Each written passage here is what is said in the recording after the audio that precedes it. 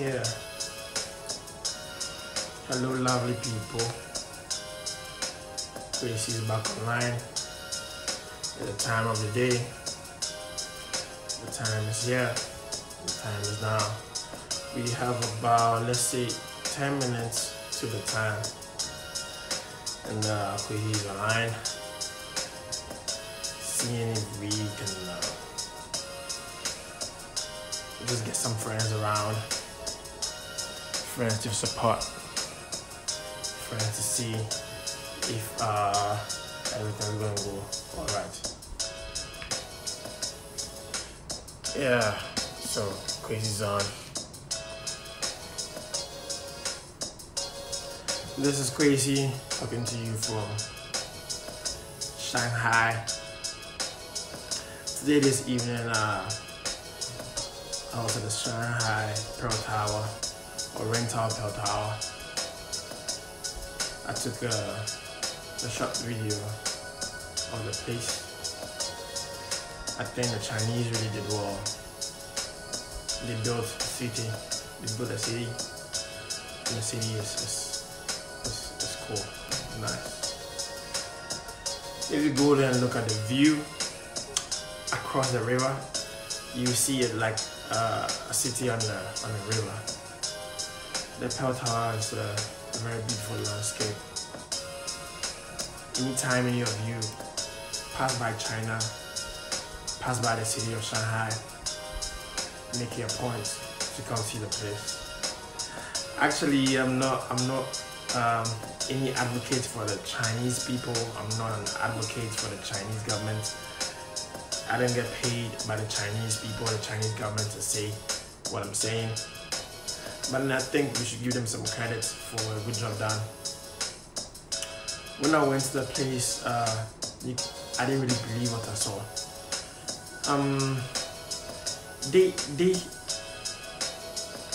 Because they really built the place up and they made the place up to international standards, it attracts more of their locals to come and see the place. And it's so beautiful. So, what I'm saying is, yes, when you go there, you see some foreign tourists, but then 99% of the tourists over there are local tourists. They are tourists who come all the way from Hunan, in Mongolia, the north of China, the south of China, then in the west of China and the central part of China. So if we have some African countries restructuring themselves and thinking about tourism, building the tourism industry to satisfy the local market, I think it will in a way make the country more money, because in China, I think the local tourism make more money than the foreign tourism though. The money they make from their locals, I think, will be more than the money they make from their tourists that come from abroad. We are still waiting. We are online. We are online live. Hoping brothers to join. If you are here, let Gracie know you are here. If you are with us, let Gracie know you are with us. This is Gracie. The local tourism is just wonderful. It's something that I hope one day African countries will like copy, make some small changes to suit them. Because if you look on the continent of Africa, it's like we have few local tourists going to city by city to visit the place to see what happened over there. Most of the focus on tourism, we put it on the foreigners. We tell the foreigners to, to do that. I mean, we want the foreigners to come and do check all those places like the tourist sites. But then I think there should be a time where we mainly focus on the locals, because the locals are those with us, and I think they are those who help their business grow. Yeah, so we are broadcasting live from Shanghai.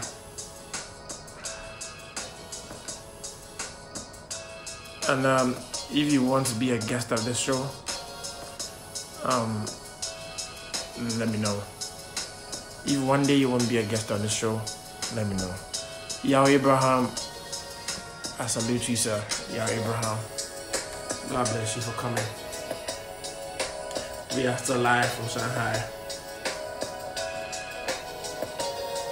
So what I'm saying is, we should also focus on the local tourists.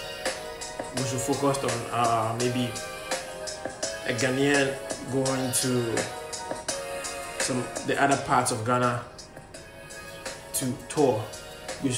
Our country should create the road networks, should create a bus system, so that somebody who is living in the south of China, the south of Ghana, or the south of Nigeria, or the south of Cameroon, can just get up and go to the north of Ghana, north of Cameroon, north of Nigeria. We should build the local tourism industry, then the foreigners will come in. And that's a nice job that the Chinese people did that I really give them credit for. We should give credit where credit is due. Yeah, they did a pretty job over there.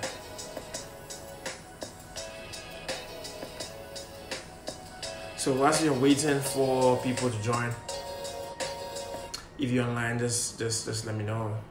Just write, I'm here. I'm here.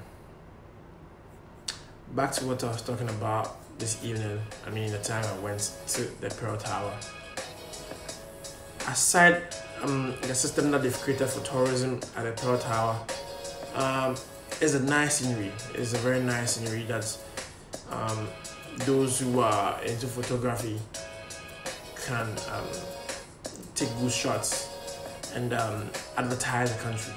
So the country itself wouldn't be spending money going to CNN and BBC to advertise the country, but then local tourists looking at the beauty of the country will take pictures and say good things about the country.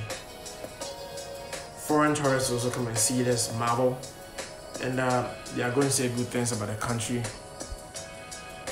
So to me, I think African governments should stop advertising the tourist sites in Africa. Advertisement is not so important. They should first build the road networks. They should first build good tourist sites, make it marvelous, and other people will follow. It's about 2 minutes to the time, and we hope we have more people join us. Yes, Ruby is here. Ruby says, good job, Kwesi. Thank you, Ruby. Thank you for your support. God bless you. And now we have Yao Abraham also online. Yao Abraham, thank you for joining us from Japan. Ruby, thank you for joining us from Ghana. We really appreciate you to join us.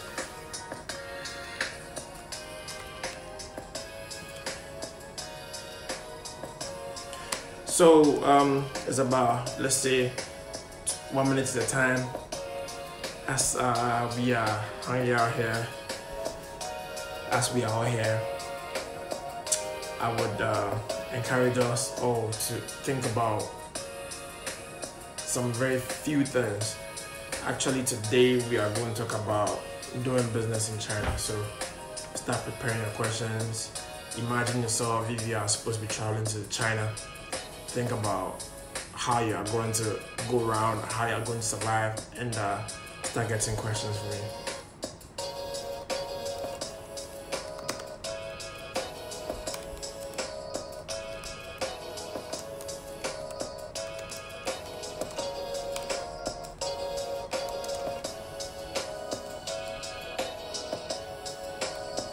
Yeah, we are still on.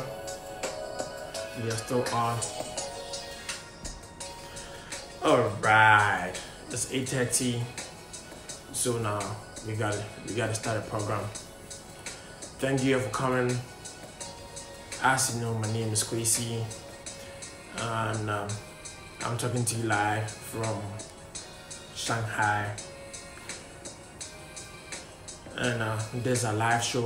Normally every week Kwesi does a live show to explain and talk and make a discussion, like do a discussion about things that's happening in China, things that everybody can benefit from, things like business, travel, trends in China, jobs in China, studying in China, anything that's going to do with China that foreigners can benefit.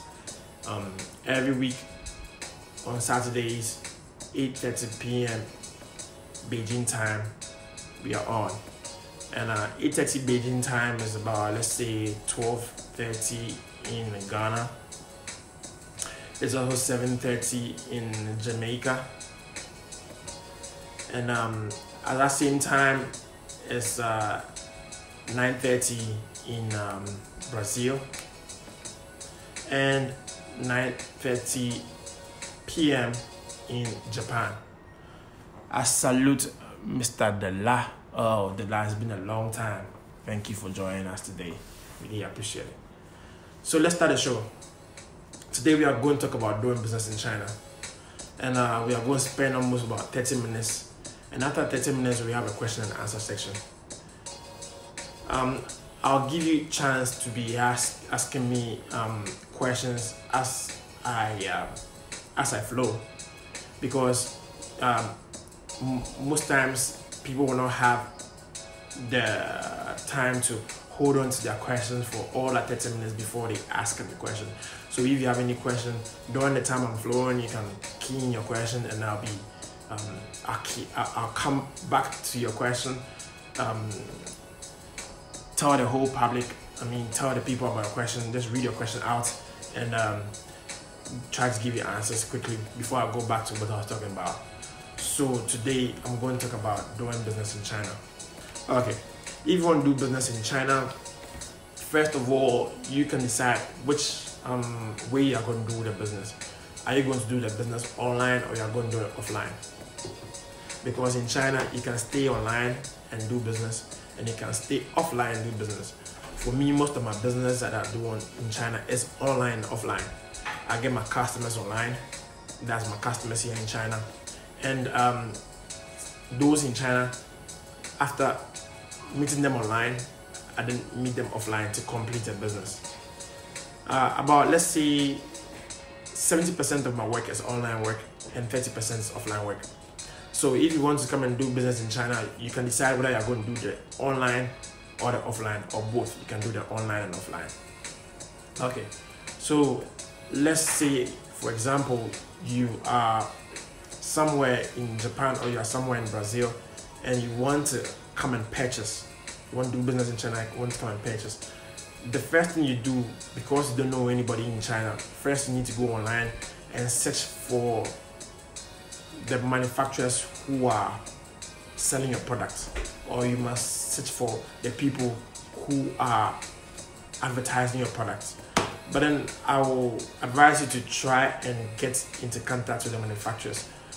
Almost 90% of the people we see online talking about products, advertising products, are just agents. The real manufacturers are behind, and the real manufacturers produce the goods in large quantities. So first step, you go online, you find a company. And when you find a company, you talk to them about their product, you examine their product, and if you are interested in their product, then you can take the first step to go online and make payments.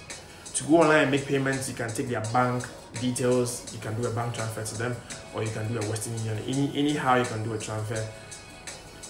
Just try as much as possible to send the money to them, and they'll send the goods. That's the online business.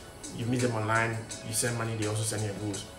But the offline business is when you talk to a company, you tell them you want to come and inspect the products, see the product for yourself, test the product, and after testing the product, then you go ahead and pay them in cash, or you go ahead and swipe your credit card, your MasterCard, your Visa card, you swipe it and you pay instantly.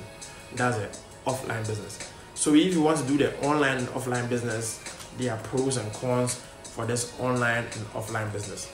And to go into details, I'll say you can choose your style of business. For me, I choose both the online and offline. But then the advice I'll give you is, if you are starting business in China, you can, and you don't have a huge capital, you can start an online business. You buy that small petty things from China online and you let them ship it to you, because you wouldn't have big or huge money to fly to China to come and inspect the goods. So if you are starting with a small capital, then the online business will be good for you. But then as your capital is growing, as you are making more profits, then it will come to a time that you are buying the goods in large quantities.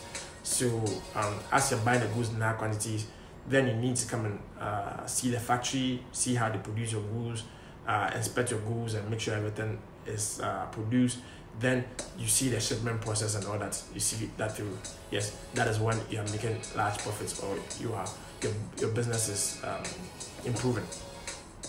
So if your business is making profits, or you want to make a large order, put in your mind that you one day need to come to China, fly to China, and come and check on your last purchase. When flying to China, I made a video on my YouTube. You can go and watch it. Business visa. When flying to China, you need a visa, and that visa is called business visa. Your company can help you. The company you are buying from can help you apply for the business visa. But then I also give all the steps that you need to go through when you are applying for the business visa. If you go to my YouTube, that is Kwesi. Let me write it for you. Kwesi, Kwesi, Kwesi. If you go to this YouTube, Kwesi, you can find the video that will show you how to apply for a business visa. That is when maybe your company is becoming big or your business is improving. Then you apply for the business visa, you fly to China, and you come and inspect the goods. Yes. So go to my channel on YouTube, Kwesi, watch that video and understand how that video is. If you have any question, you can ask me a question on that platform. I'll be there to explain for you. So let's go back to what I was talking about. The online business, if you think you don't want to fly to China, then there are some people. Example, if your business is becoming big and you don't feel comfortable flying China, you don't want to go through all that cultural shock. If I say cultural shock, I mean things that you see first when you come into a new culture. Like you fly from the African culture, you come to Chinese culture, there's some things that you see that will shock you. Those are the cultural shocks. Okay. If you don't want to encounter all those cultural shocks, you don't want to have problems with the language and all that, there are some Ghanaian or African agents who can they are here and their job is to inspect goods. They can inspect your goods for you. They can make sure everything is okay with your goods, so your goods will be shipped safely to you. That is, if your business is becoming big and you still don't have the time, or you still don't think it's relevant to fly to China, then you can contract these agents and they'll go check up your goods for you, and the representative there, they'll be your representative. They'll make sure everything is okay before your goods are shipped to your home country. Now let's come to one thing you need to grip. I mean, one thing that you need to be conversant with when you are doing business in China. When you're doing business in China, or when you want to do business in China, first you need to learn about their culture. Learning Chinese culture is very important. You know, to do business with everybody, the Europeans, do business with the Jews, do business with the Arabs, do business with Africans, you need to learn the culture of the country. The culture of the country is very important because it makes you know how the people think. And if you know how the people think, it's very easy to deal with the people. So first, you can learn about the culture of the Chinese people. You can go online to learn about the culture. You can go on YouTube to learn about some Chinese culture. If you have a Chinese friend, he can teach you a little bit about Chinese culture. I'll also make some YouTube live videos on the Chinese culture that will be relevant to business. So you watch. Maybe next week or next 2 weeks I'll do that live concerning only Chinese culture. So you need to learn the Chinese culture, and when learning the Chinese culture, you need to know that cultures are different in different locations. So knowing how the Chinese think shouldn't be something you see as a problem. Example, if they think in a way that you don't believe that way is right, don't see it as a problem. See it as how they behave and how they think in their cultural settings. You understand? Yeah. Don't see it as wrong, but then see it as this how things are accepted in their settings. Example,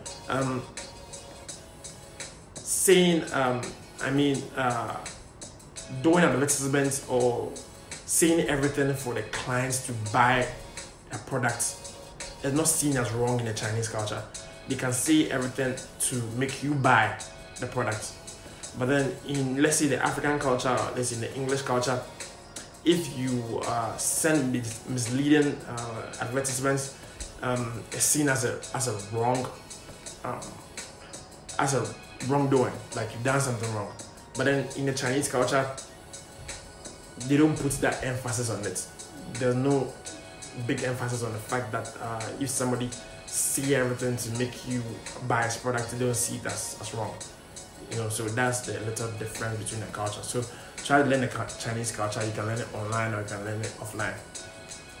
The next thing you should learn is the Chinese language. The Chinese language is very important. If you are going to do business with the Chinese, try to have basic Chinese. Example, try to know how to mention their what do you call it? Their figures in their own language. Example, if you want to say 1,000, you can say each yen, or if you want to say 100, you can say e-buy. All those, that's something that if they see, oh, you've learned some small things about them, they'll like it, they'll love it, they will appreciate it. They'll feel maybe you've been here before and you stayed here before, and that will clear their minds, and it will make them know that since you stayed here before, you know what is happening here, so they wouldn't be in a position to hike the price, or they wouldn't be in a position to charge you. So if you know this basic Chinese, like the numbers, you know how to say hello, you know how to ask them how's business, you know how to ask them or how's work and all those, they will have a feeling that, oh, this person has been here before, or this person has stayed there for about 6 months or 1 year, so he really knows us, he really understands us. So they wouldn't be trying to be smart on you, they wouldn't be overpricing you, because they know that, oh, there are other options. Since you stayed there before, if they overprice the product, you go look for other options. They know that foreigners don't know that there are a lot of companies that produce what they are producing. Example, for a phone, there are about 10 or 15 manufacturers of phones that if you are here, if you live in China, you get to know all those manufacturers. But then if you are outside China, you wouldn't know all those manufacturers. What you know or what you see are the agents who resell them. You understand? Yeah. So if they know you stayed here before, and if they know you can speak a little bit of the language, they know you know the inside secrets, so they wouldn't be hustling you with high price. There are positives, the advantages of speaking the Chinese. As I told you before,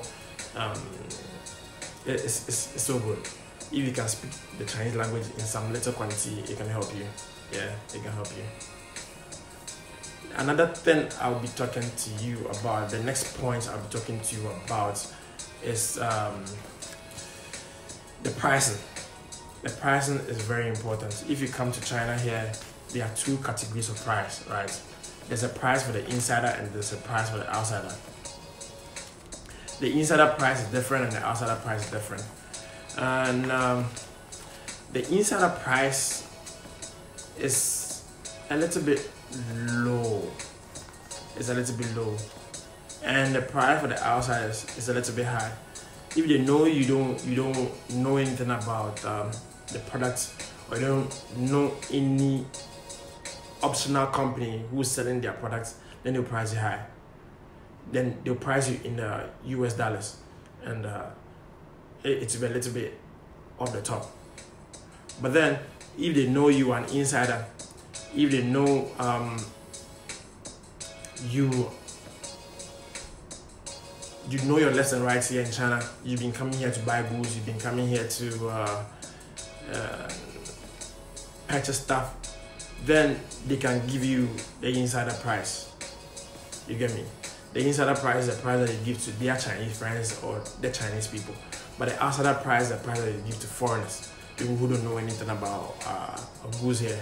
So if you are buying something from China, try to come in as somebody who is an insider. Don't come in as somebody who is an outsider.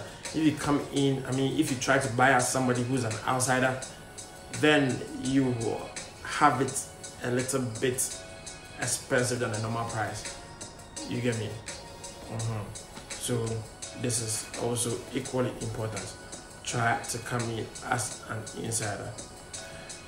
If you are buying goods in China, there are about two pricing systems. Okay, there's a price with tax and there's a price without tax. Okay, if you are buying a goods, as example, you are buying something like a generator, right? They will ask you, do you want to buy it and pay taxes, or you don't want to pay taxes on that goods? If you decide not to pay taxes on that goods and you want the lowest price, the lowest bottom price, they'll sell it to you, yeah. But then if you decide to pay taxes on that goods, and if the product, the machine has a problem, you can return it back easily and it can be repaired. But then if you don't pay taxes on the goods, sometimes, most times, it's very hard to return. It's very hard to return. So if you're buying goods and you think the goods,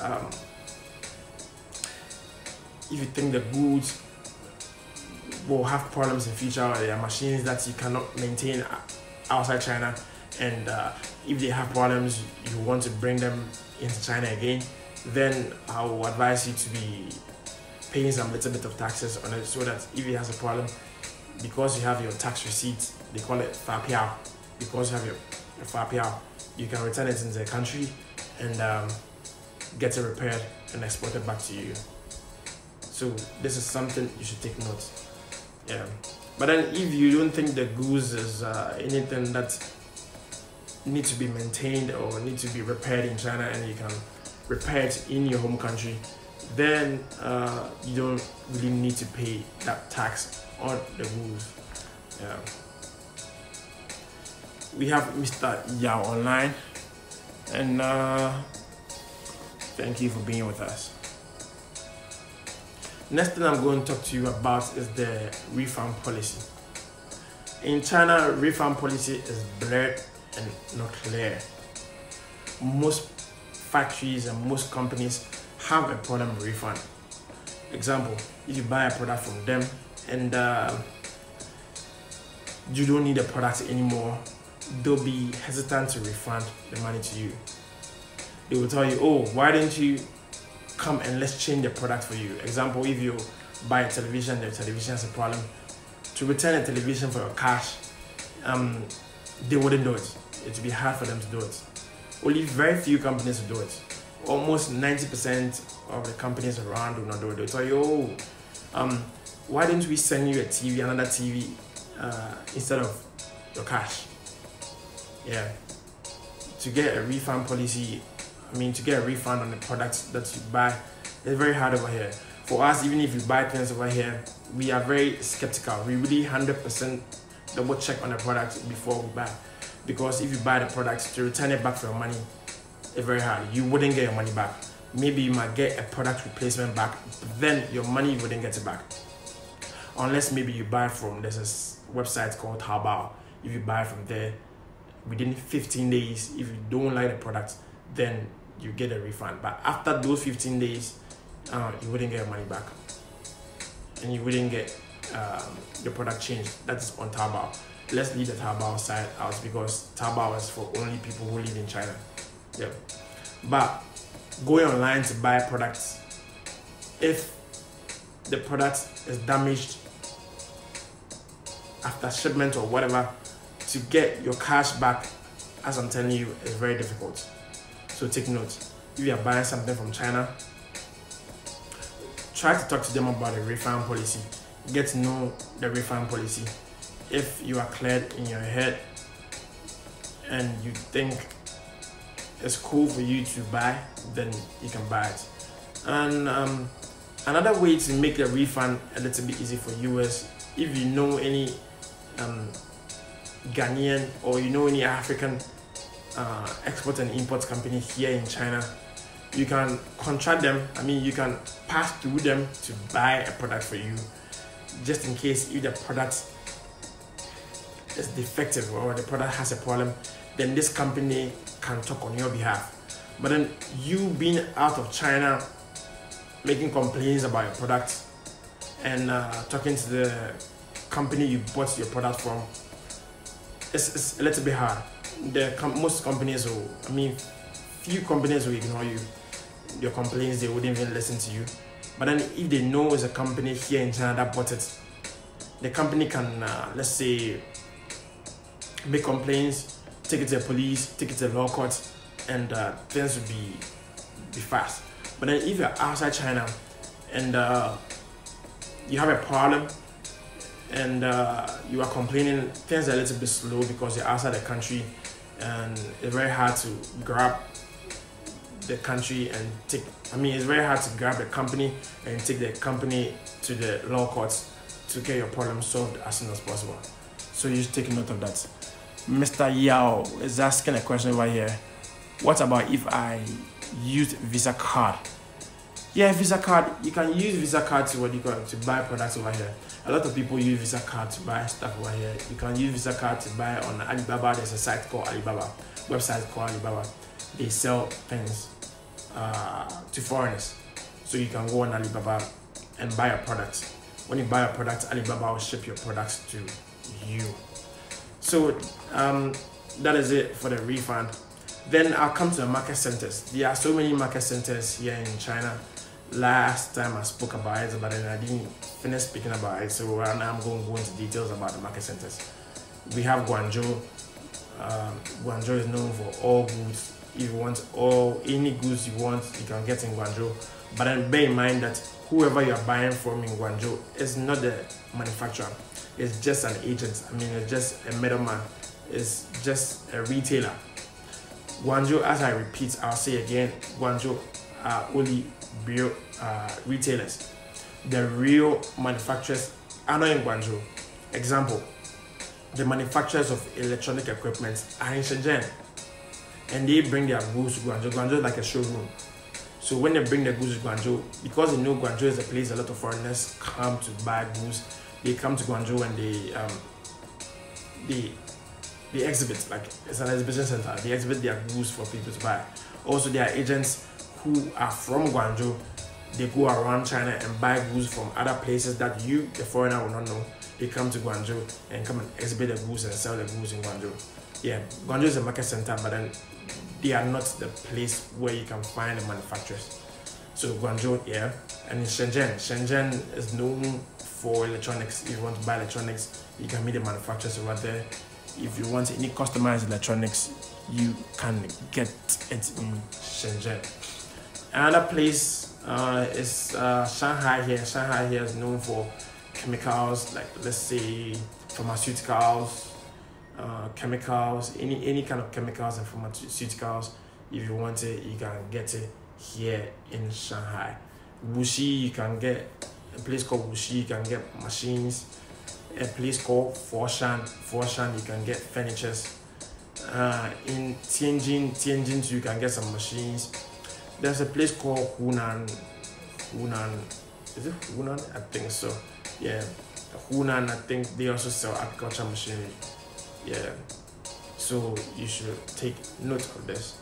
If you want to buy hospital machines, there's a place called Wenzhou. You can get hospital machinery over there. And next thing I'm going to talk about is scammers. Every country has its good and bad side, and here in China too, we have a lot of scammers. There are a lot of scammers. So if you're buying something online, you should be very careful. Or if you come here and you are buying something offline, you should be very careful. There are a whole lot of scammers in Guangzhou, but then there are also good people in Guangzhou, good sellers in Guangzhou. And there are some basic tricks that the scammers use. I remember last 2 years, someone contacted me and he told me, "Oh, Kwesi, I bought a machine. Was it a tractor? Yeah, she bought a tractor from somebody here in Shanghai for about $50,000. After sending the money to the person didn't send the goods back. So the buyer in Ghana sent me the contact of the seller who's in Shanghai to track her down. I tried several times. Even the company certificate that they gave me was fake. The company certificate wasn't a mainland China certificate, it was a Hong Kong certificate. If a company is in mainland China, China, and doing business in China, you should make sure the company has a mainland China certificate. If I say mainland China certificate, it's a certificate that's issued by the government here in mainland China. We have mainland China, we have Hong Kong, we have Macau. You understand? Yeah. But then this fraudulent company was having a Hong Kong certificate, which is not under, is a little bit not under the jurisdiction of the mainland Chinese police or mainland Chinese commercial department. It's under the jurisdiction of the Hong Kong commercial department. You get me? Yeah. And you call the personal number doesn't go through. So this Ghanaian couldn't get a tractor and the money back. Everything was just down the drain. Everything was lost and gone. And I asked the buyer, did you take an ID of the person? When you were sending the money to him, did you take his or her ID? He said, no, I didn't take his ID. So if you didn't take his ID, what about the company? Which accounts did you send the money to? Did you send the money to a company account? I said, no, I didn't send the money to a company account. I sent the money to a personal account. If you are dealing with a company and you don't know and you send the money to a personal account, you've sent it to an individual. Thereby, you are prone to be scammed. So make sure that anytime you are dealing with companies and you want to send money to them online, you send it to a company. If it's a Western Union, it should be a company. Somehow it should be, I don't know, if it's Western Union most of the time, I don't know if they allow for companies, but then I know bank transfer, you can transfer into the company account directly. But Western Union, I don't know whether it's possible to transfer into a company account. But make sure that if you're transferring a big money, to buy something, it should be transferring to a company account. It shouldn't be transferring to a personal account. In this case, the buyer from Ghana who sent the money to China transferred the money into a personal account, and this person couldn't be found. This person got the $15,000 and this person got lost. So as I'm saying, there are good people and there are bad people. If you are doing business online and offline, make sure that you are doing business in the right way. Ask for their company certificates, verify their address, call their phone numbers. If you have anybody, example, if you want to do big business over, let's say $10,000 or $20,000, make sure maybe somebody check or verify them for you. So today, I think it's about 8:59, and Kwesi will be waiting to hear from you. If you have any questions, you can start asking me the question. Whilst you're preparing to ask me the questions, I will say that don't be scared. Don't be scared to do business in China. China is now the second richest country in the world. The second biggest economy in the world. So it opens a lot of doors for people to come and do business. And the government over here might be trying hard. Every government in the world is trying hard to have a good name, to have everything under control. But then some people are also a little bit bad, and you might be doing some crooked things. So make sure you don't fall victim to the crooked people and try to deal with the real people and the genuine people. Yeah, it's 9 o'clock now. Kwesi will be taking your questions. If you have any questions, Mr. Dela, let us know. Mr. Yao in Japan, if you have any questions, let Kwesi know. Also, Ruby, if you have any questions, let me know. Yeah, so it's question time. Question time. And I'll help you with one good resource.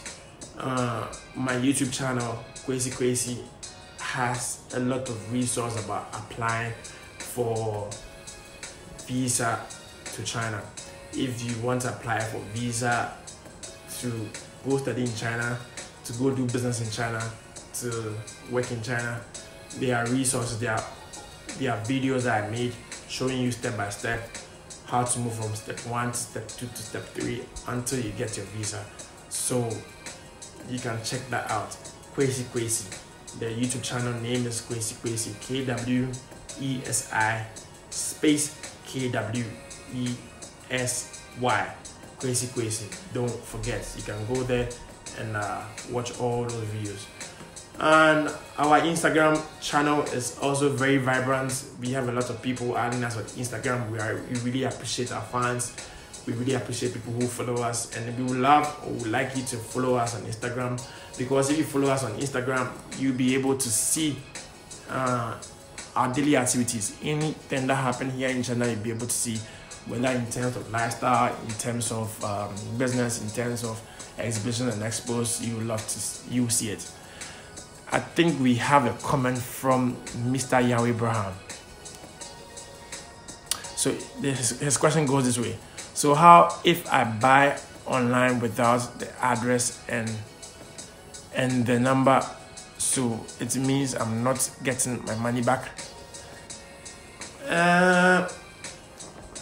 If you buy online without the address and the number, if I get your question right, I mean that yes, you can buy stuff online.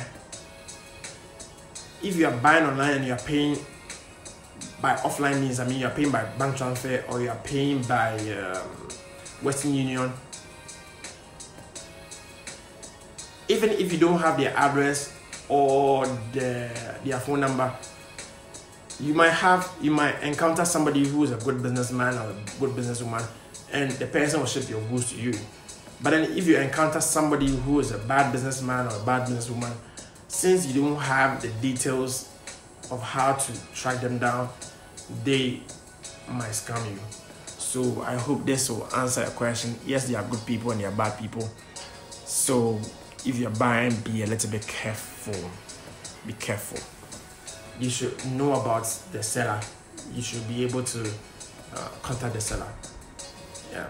But then if you're buying something, large quantities of goods, as I said earlier, you should do your research. You should do your double checks and make sure everything is okay. You are clear in the head before you go ahead and buy your goods. Kwesi is waiting for more questions. Would love to have more questions from you. Yeah. More questions. So you should understand that the business environment in China is far different from the business environment in Africa or South America or United States. This country is a very big country. There are a lot of people. So there are things that are so big in a way that the authorities can't really keep grabs on whatever happens here. So if you have a problem with any company, please be quick and let somebody in here report to authorities. Because if you are dealing with a fraudulent activity and you're outside the country, it will be hard for the authorities to help you make sure the right thing is done. But then if somebody is in the country, the person can represent you here and make sure the right thing is done. I'm waiting for more questions. And last question, before I close the show. I say thank you very much, all my friends in Japan. Thank you very much, my friends in China. Thank you to my friends in Brazil. Thank you, my friends in Jamaica. Thank you to my friends in New York. I really appreciate it. I really appreciate this. Yeah. Thank you very much. Kwesi, need to close up the show. Thank you for comments. Thank you for coming online. God bless us all. And I hope next week you make time to come on the show. Thank you very much. Once again, God bless us. Stay blessed.